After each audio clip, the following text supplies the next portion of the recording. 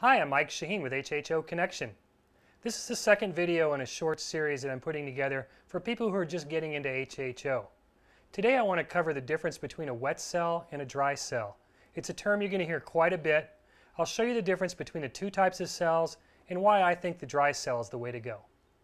First, let's take a look at what we call the wet cell. Now, most of the designs you're probably familiar with if you've been following HHO for a while are what we consider a wet cell. The water for gas, the mason jars that has a couple of stainless steel wires wrapped around the inside of that, that's a wet cell.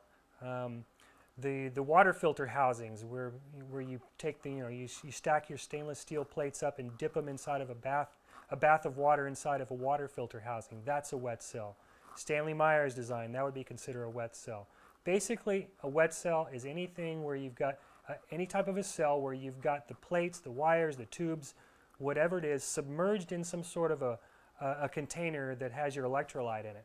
And then you run your wires or your metal straps or bands or whatever down into the bath of water to connect to your plates or your tubes. Here's an old cell that I made, one of the first ones that I played around with. It's basically just 7 plates, and that was submerged into this container and then sealed off with your electrical connections on the top, your positive and your negative. The problem with that design is the current wants to go from the positive over to the negative plate and take the least path of resistance. So it's, instead of forcing its way through those plates, which it will, a lot of that current's going to get wasted when it's going to bleed off the edges of these plates, both the bottoms and the sides. Now this one I covered up with a piece of inner tube, which helped some of the leakage with the sides, but it was still just bleeding out the tops and the bottoms. A very inefficient design. Another problem with the wet cells is this, for safety considerations. If they're not built properly, there could be a safety hazard. The problem is, in order to get the positive and the negative contacts down into that bath, you've somehow got to get a wire or a strap or something down through there. Let's say you run a wire from the positive up here down through here and connect it to the plates inside the bath.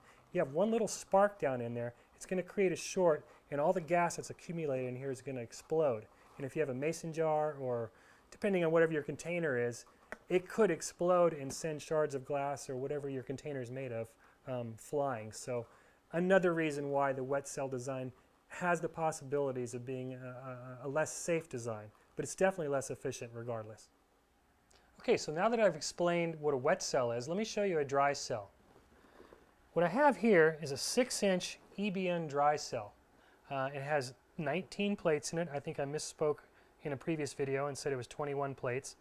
But what a dry cell consists of is 2 of these big plastic end plates, and if you look in the middle, there's a bunch of stainless steel plates sandwiched in the middle with gaskets in between them, and then the electrical connectors on the top. And what's happening here is water from the reservoir above is coming through this tube here. It's going down into the stack of plates. There's holes in the plates, which I'll show you in just one second. The water circulates through all of here. When the 12 volts is applied up here, the electrolysis takes place, and the HHO gas and the electrolyte is kicked out of this top fitting right here and circulated back into the reservoir. The water just keeps recirculating, and the HHO gas floats up and out. Now, what's nice about the dry cell as opposed to the wet cell is these connectors on the top. If you notice, none of the electrical connections touch water at any point. When you see the inside of how it's put together, you'll see there's no way at any point for anything electrical to come into contact with the water that could possibly short out. That's one of the things that makes it so much safer than a wet cell. I'll show you the inside now. I got some plates and gaskets. I'll show you, and it'll help you wrap your head around exactly what's going on inside the cell. Okay, the inside of a dry cell is actually very simple. You've got 3 components that make it up. You've got your end plates, you've got your gaskets, then you have your stainless steel plates. And these gaskets generally are made out of neoprene. In this case, that's what these are, neoprene gaskets. They're 1/16 of an inch thick. Some people like to use 1/8 of an inch spacing.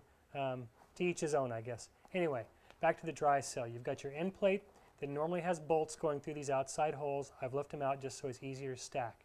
Okay, so all you do is you take one of your gaskets, you lay it down on there.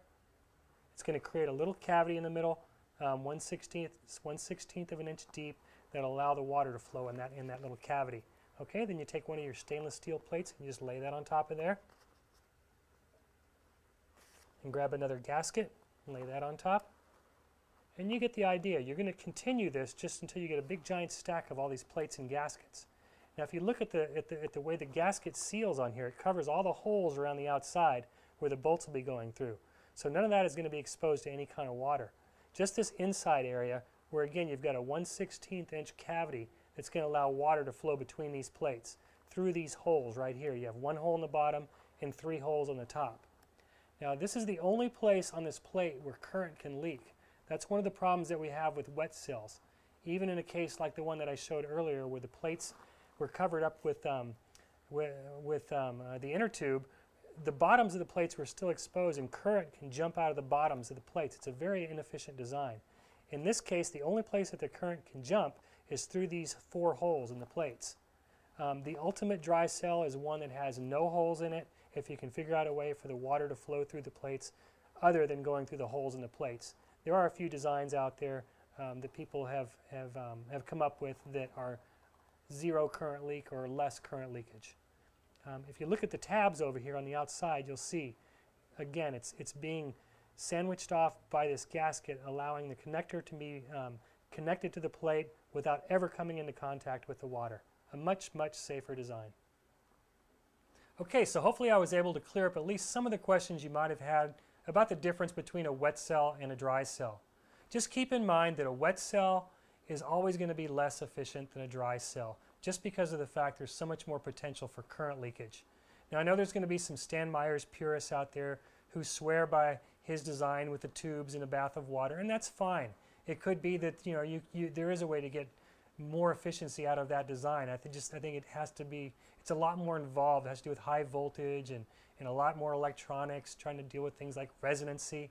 I won't go into that, but again, in my opinion, in the opinion of just about everybody else who's into HHO, the best design that's out there today is a dry cell. So again, welcome to the world of HHO. Go out there and buy or build yourself a dry cell. Have fun. Stay safe. I'll talk to you later.